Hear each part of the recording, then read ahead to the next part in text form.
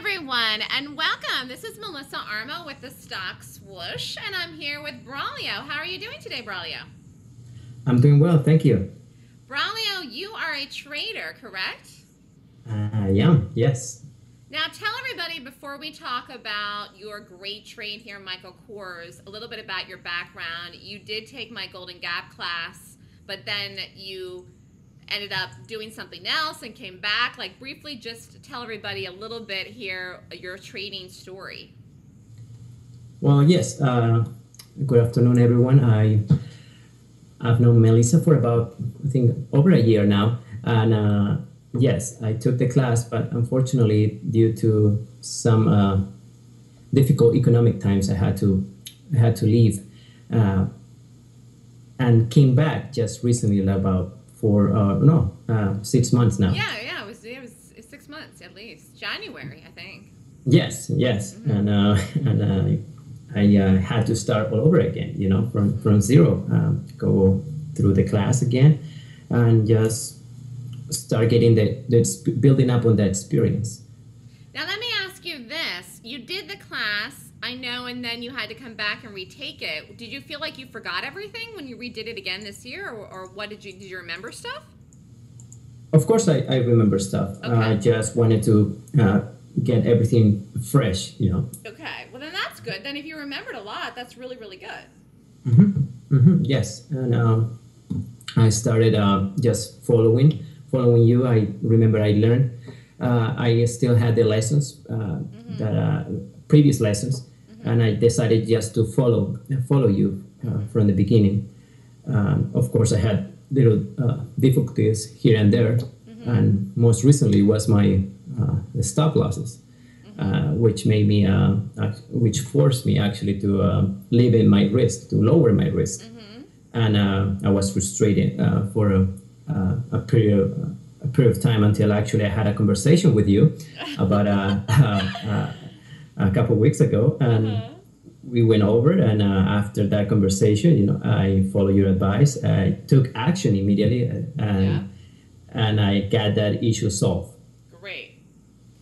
It's really, really important to take action immediately when a problem arises, and just make note of that for the future, Braulio. Anything at all, whether it has to do with your platform or the broker or whatever it happens to do, or even something that's going on with you. If you take a trade or you don't understand it, because otherwise it'll fester and it's going to come up again. Like, if something's going on, then it's going to happen again, so you need to address it immediately. Don't be afraid to do that. Roger that. Okay. You and your Roger that today. I'm sorry, I cannot help it. Well, it's really, really funny. I just want to tell everyone, Braulio, like, since the day I met him, has been so heartfelt in generally wanting to be successful as a trader. And I think his story is so is heartwarming because of the fact that you literally took the class, and then everything collapsed in your life, and you didn't even have a chance to do anything, and then you had to leave. And it was just one of those circumstances. And then the fact that you remembered me and you remembered the market, and you kept the conviction. I mean, it really is all about the conviction. Again, you kept the conviction that you wanted to trade, and you did it. And something that I taught you made you want to come back, and I'm really, really proud of you for doing that. Well, thank you. And you just hit it on the top of the nail right there.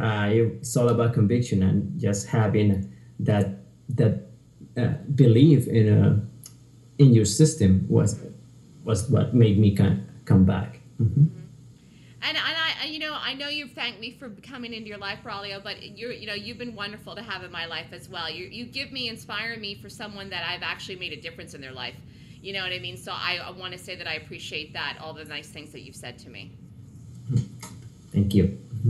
All right, let's talk about Michael Kors. Okay, so Michael Kors was a gap that happened on May 27th. Let me just bring up the 1-minute chart here. First of all, do you actually rate the gaps on your own or not? I never actually asked you this. Or do you just go with my rating in the morning?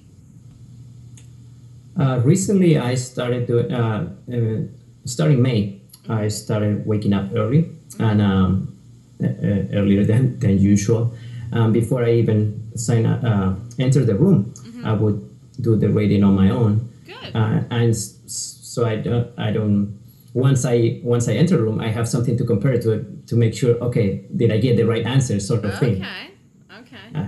And and that day of the course, I remember the moment I saw it without even reading it. I'm like, I was completely in love with it.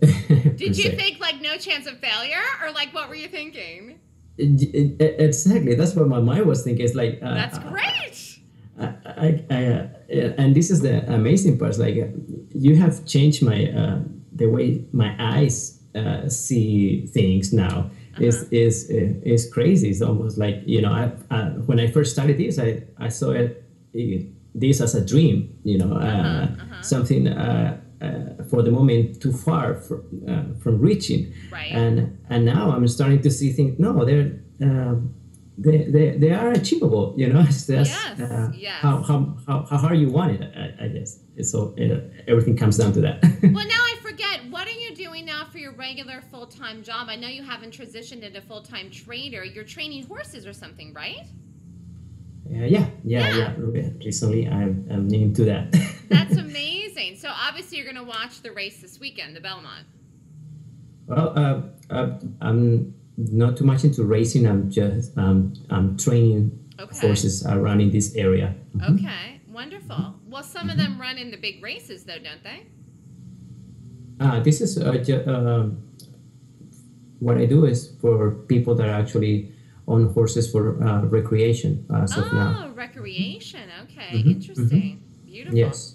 Well, you know, it's one of my dreams to own a racehorse. So when I buy that, then you can train it for me. Oh yes, definitely. I'll be more than happy. Wonderful. All right. So tell me here what went on with you on this day here with the course. What did you do with this thing?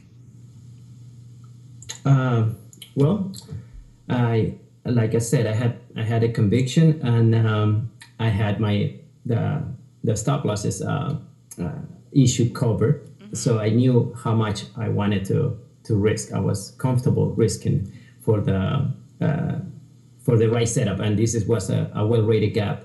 And I was just waiting for the setup to, once it opened, as we can see in the charts, it went up, and I saw it was fighting resistance. And right about the third minute, I think, when I saw the red candle, that's when I don't even know how much I risked, but you know my account size it's not that big. You're like, I took the whole thing. I remember I just made that calculation. You know, I have a calculator just like you do next to you. Told you. Yes, and I did the maximum of shares I can short, and that's when I saw that. I immediately just pressed the button and went all in. So you were all in this bar here at 9:33. Was this where you got it?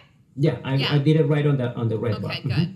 Now let me ask you this. Again, I'm calling these things live, but because you did the class, like, are you kind of like preempting it with me? Like, are you like when I'm watching these? Like, are you like right on top of it with me? Or are you kind of like getting it after me? Like, are you right on top of it? I am preempting it. Like, I can see the action that is going on.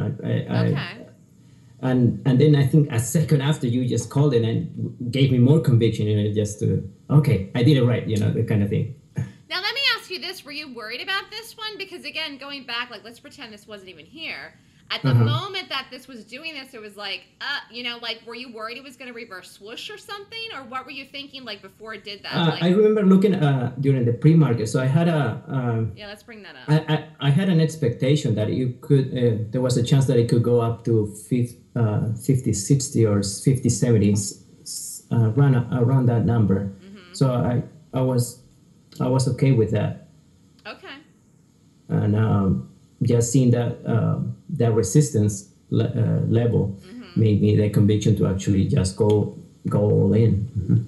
Now let me ask you this: so you took it, but then the bar was green here, and then you were actually negative with the stop in. It didn't take you out. Like, did you sweat a bullet then, or what was going on with this one?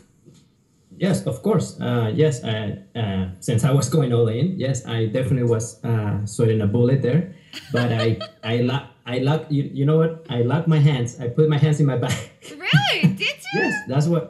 that's what I did. I said, I'm not gonna kill That's it. I'm not gonna kill it because fabulous. it's not Yeah. doing anything wrong. Yeah.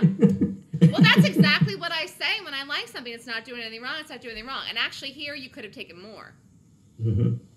Right, but Yeah. I couldn't take it anymore. Okay. Well, that was okay. You're like, I risked $1,000,000. I was all in. Okay. So then tell me what you did. Like, how did you get out of this, or what happened here with this one? Okay, since I saw it was falling, Mm-hmm. and you were in the trade, so I was just doing exactly what you were doing. I think Okay. if it wasn't if you weren't doing it, and if you weren't in the room, Mm-hmm. I think I would have killed it just around 10 o'clock, because that's I guess that's what I would go for. Mm-hmm. Right. Which is not a bad, I mean, that's not bad because a lot of times that is a reversal time. Hmm. And you see here it kind of backed up a tiny little bit here around the 10 o'clock, 10:05 period. But literally, did you hold this till 48? Because I was like 48, 48, 48. Did you hold Yeah, it to yeah, 48? I held it. I was like, I already, I took this much risk. I'm just gonna go with Mm-hmm. it and Yeah. just follow what you're doing. You know, I had the conviction too that it was gonna have a Yeah. big movement, Yeah. and if I just stuck with it. Mhm. So how much money did you make in this trade in the day? Was my biggest win. Was about 1,800, and I couldn't That's believe it because fabulous. That's so I never had great. Oh that my much God, money. Braulio, that is humongous. What percentage of that was your account? I mean, you don't have to tell me if you don't want to, That but was no, that was about 25% of the that's account. crazy. That's crazy. That's huge. It is. I couldn't believe it. I was literally sweating a bullet at the beginning, Yeah. and then at the end, I was like, I cannot believe I have this much. That's this much money. fabulous. But you hit it. And you know what's really even the best thing that you did with this is, like you said, you put your hands behind your back when this thing happened and you stayed with the trade. And by this time you're up the money, which is fine. But I had a webinar that day. Where did you end up getting out of the whole thing then? Do you remember?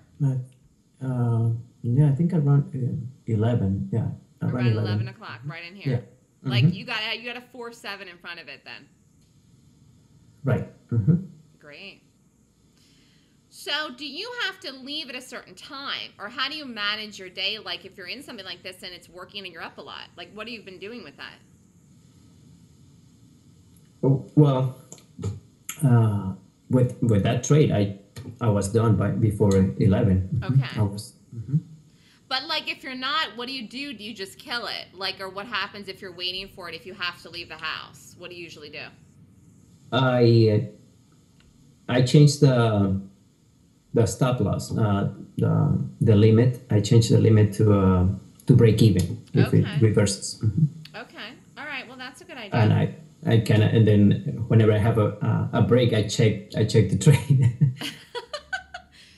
Well, most of them do go really, really quick in the morning, but like every once in a while, obviously, you have something like this. I mean, this thing just fell into 4 o'clock, really, which was really, really good. I mean, it would have gone to 45, which I said was a dream target, I think, if it wouldn't have run out of day. The next day down, it got, like in the pre-market, this was actually at like 45.18 in the pre-market the following day.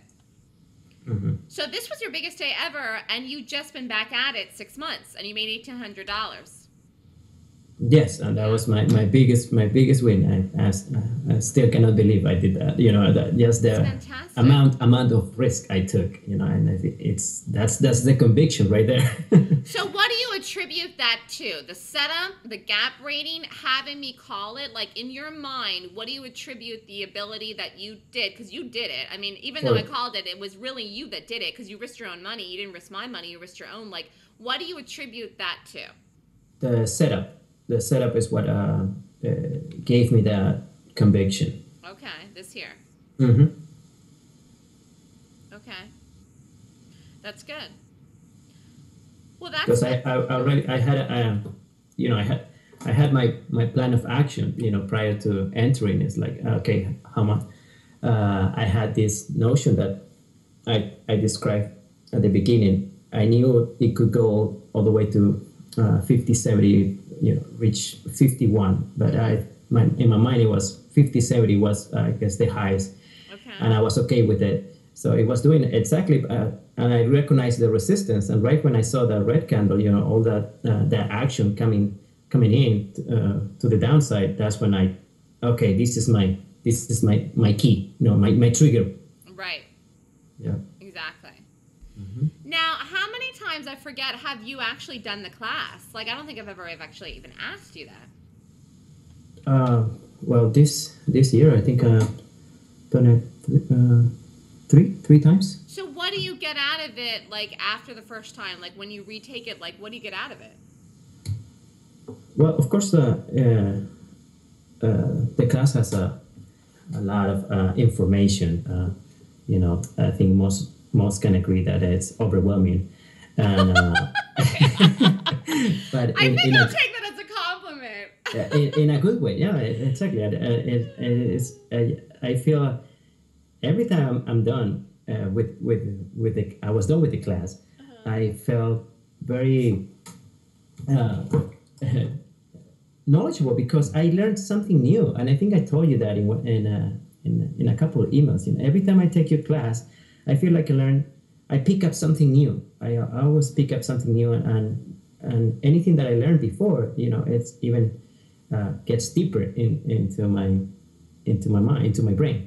And that's what helps me, just have this information engraved, and just the repetition and the experience in the room is what helps build up this conviction. Yes, definitely. And you saw that this month. I mean, look at what happened. Like, you saw that this month. I mean, there were other examples of other trades that have happened earlier in the year that you just didn't take that much risk in. But as time goes on and you're feeling better about yourself and your abilities, you'll continue to replicate this, and then one day you'll make $4,000 on a trade. Do you know what I mean? And then you'll really and then you'll probably quit your job. But actually, horses are pretty. They're amazing. That's a beautiful world. That's wonderful. but yes, this gives me another way to actually do things, perhaps in the future even own my own ranch. Yes, definitely. I can see it. Wonderful. Wonderful. All right, well then let's go over the next trade that you wanted to talk to me about. Which one was it? Oh, racks. Oh, okay. Let me bring it up. Now this one you're in, are you still in this? You're in this as a swing trade? No, I had a plan of action as well, and my plan of action was to stick with it until they hit 40. Wow, let's see when that did that yesterday. So you got out of it. So where did you get in it? I did it on the second day of the gap, the day after the gap. 513. So where was your paper stop? I did with this. I didn't want it to go above the first candle of the gap, the green candle. Now, did you actually take this as an option or an equity trade? What did you do with this thing? If I could, my preference would have been equity, but since I don't have the buying power yet, I did an option play on this. So how much did you end up making in this with the option? I mean, this is a good move here. I did 700. That's good. Now, let me ask you this again for the overnight. What was the price of the entry? Like, if you had taken this as an equity, like let's just say you build the account up, you're doing really well, you have a couple more $1,800 trades, what would you have made if you did do it as an equity at the price of the day that you got it, like, and stayed in it to 40? I think with this one, I think I would have taken 1,000 shares, and I would have made 5,000. I think. That's crazy. That's crazy. Because look, this really fell. And I think what gave me conviction to enter this trade, because with options it's tricky. You gotta have the right timing, and timing gets more difficult. Yeah. And but what gave me the conviction to enter this trade was I think the knowledge I gained from your trends class. That's really? That's what helped me. Yes, absolutely. That's what helped me enter this trade, and because it's an option, I had to risk even more. But I was confident it would go to target. And even though it had green days and on the way, I didn't kill it. I stuck with it. My goal was it's gonna go to 40, and once it reached 40, I'm out. And that's really good. I mean, I think the best thing that you said there just right now was the idea that you had a target and you had a plan of action and you took it out. Now, as it turns out, this did go down and actually broke 39, but it might have reversed before that and flipped you on through. I think the idea that you actually stayed with it and got out when you said you would because you did the option was the right thing to do, because again, it goes to do with the timing. Like, when was that going to expire by? I usually it would expire in September, if I'm not mistaken. Oh, okay. All right. So then, yes. yeah, you're fine. But still, it's the idea you've got to get the timing right with the option. Right, because it fluctuates even more. The options, that's how they do it. So you gotta be very careful with that. Yeah, definitely. Now, let me ask you: so you're day trading every day with me in the room? How many options are you doing a week besides that? Not that many. I just go for the ones that really that have, I guess, strong potential. Like right now, I mean, I have a good amount invested in the market, but the way I do it is just because it goes up and down. Whenever I see, like I think last week, Thursday, when the market was down, I added to my position, and it just keeps building up to it. And as of now, I'm still up in the QQQs, and then I remember doing the Oracle and Costco. And once I'm up a certain percent, I have, like I said, having a plan of action is very important. So now, once it hits my target, I'm out, and I guess what I'm doing is compound interest because Well, that's okay. Yeah, that's fine. Now, let me ask you this: you're in the QQQs. What's your target on this then? Here, where are you going to get out of this one? My plan of action is to wait for that breakout, and most likely 115. Okay. All right. If anything, if it hits, because nothing goes up in a straight line, so just wait for the retracement, and once I catch the profits on the top, just wait for that retracement and get in, play like that. That's my plan of action for the market. If it gets to 115, have you figured out how much you'll make on this one? Yes, I probably make well, as of now, I don't wanna jinx it. Oh, you don't have to tell me that. I don't want to jinx you either. You're funny. Since it's a good size. Woo! That's exciting. I plan on sharing it once it becomes realized. I'm telling you, it's going to go to 120 or 125, though. I mean, I don't know again the timing, but I'm telling you, it's going over 115. But I mean, I know, and I have the conviction. That's why I do have a plan of action how to play it, because it goes up and down, and it's why not take a profits in the way, Yeah, no, that's a good idea. And as you get more experience with this and doing more of them, and also building the account, then you can piecemeal out and then hold a portion of it to the larger target, which you haven't been doing, but you could certainly start to do that once you grow your account. Mm-hmm. Yeah, absolutely. Definitely. I mean, I think this was really, really good. I appreciate you sharing with everybody. And the reason I wanted to do this video with you is because you did the class, you left, you came back. And one of the things that I talk to so many people about is this idea of perseverance. And I think you're a living, breathing example of that, Braulio, because you went through hard times after you did my class, didn't even have a chance to start really using the system, and then you still came back at it. And now look how successful you've been this year. I mean, it's really, really a great story. No, I owe all this success to you. Thank you. Oh, thank you. You don't owe all of it to me. I mean, you owe a lot of it to yourself. Somehow you found me. How did you even find me? How did we meet? I remember going looking for YouTube videos on the market, really? And that's how I your website came across. Really? That's interesting. Wow. Mm-hmm. And it's just the energy you project that made me even, go for it, So, Yeah, yes. yeah, definitely. Well, I'm glad that I've inspired you to do it. I think that, again, I've said it's before and I'll say it again. I think that people that find me and take my class and learn from me are meant to be successful in the market, and they're meant to find me. And obviously there was something in you. You manifested me coming into your life. Do you understand that, Braulio? Like, you created Yes, this to happen. Do you get that?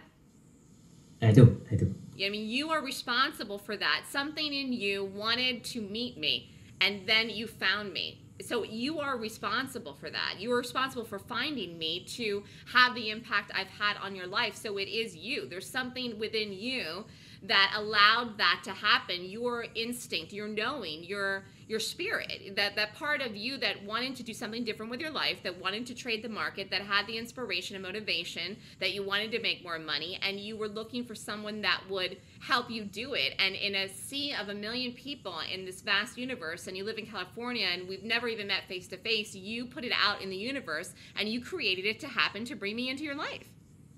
Mm-hmm. Yes, and I'm so glad. I appreciate everything that life has given me so much, and I appreciate every single thing, and you're one big piece of it. Oh, thank you, Brian. But know that you can do it with other stuff. You know what I mean? Like, you can keep doing it. Like, the stuff that I taught you, the mindset, this things I'm talking about right now, this is above and beyond the money in the market. Other things that you want to create, circumstances that you want to change in your life, things you want to happen. Now that you proved, and I'm telling you that you brought me into your life, and that you're doing this now with the market, you can keep building on that to manifest other wonderful things for yourself.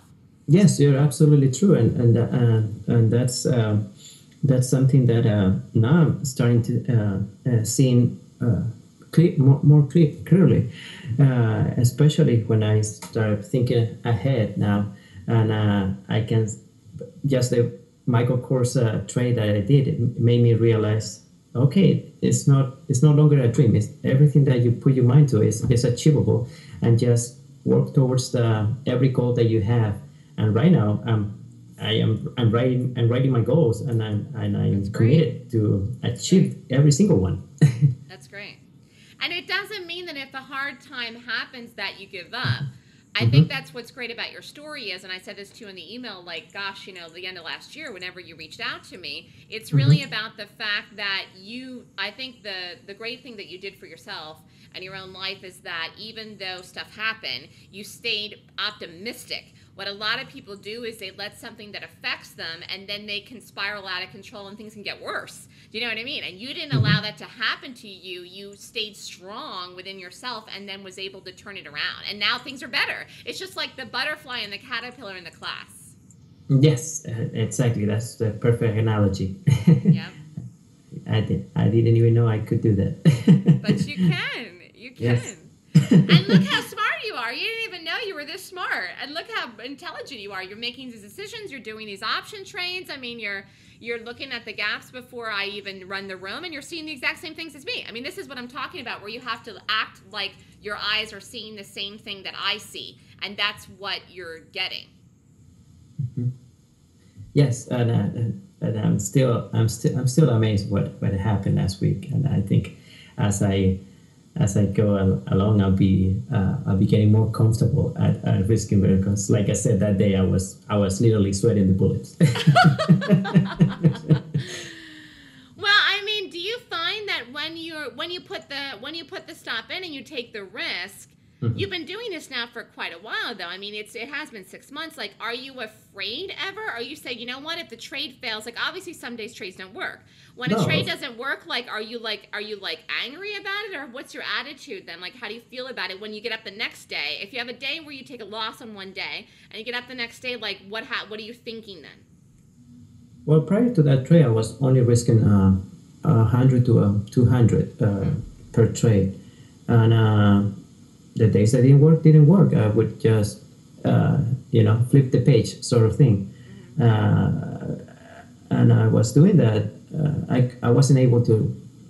Well, remember I had an issue with this stop losses. So I was forced to stay in this limit size, and until I actually solved it, and I and it was the turning point, and where I just had this vision. This is gonna work. Stay with it. You have the conviction. What if it doesn't happen? At least you did it. You did it. You did it on your own, and you learn from it. Right. Worst, and that's what I did, and fortunately, it did work.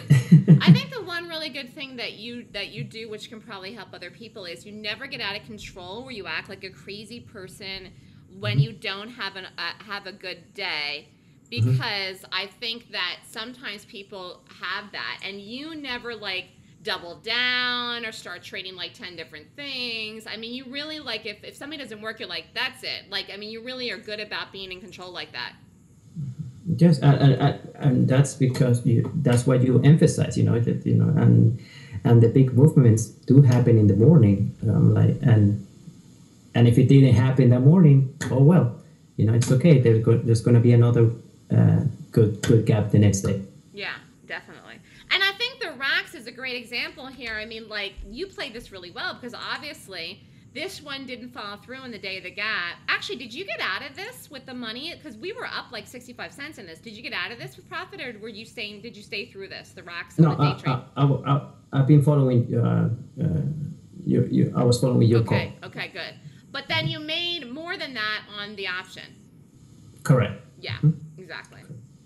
I think that's the important thing here, and I'll just say this, and then I'll let you go. The fact that you took the stop on this, even though you were up, but you believed, again, the target was 40. It didn't get there on the day of the gap, but then you looked at it the next day and you said, wait a minute, the gap rating is still telling me this thing is good.